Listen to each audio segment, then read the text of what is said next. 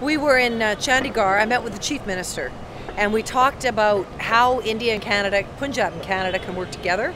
So we are focused on skills training, training people locally in and around Punjab to come work in British Columbia, teacher training so that we can support Indian secondary schools. We signed an agreement for an offshore school, and we're working together on a cultural exchange, which I think will be very exciting as we get into some of the details, and also agricultural, working together to support the agricultural industry in Punjab, which is so important because it's the breadbasket of India.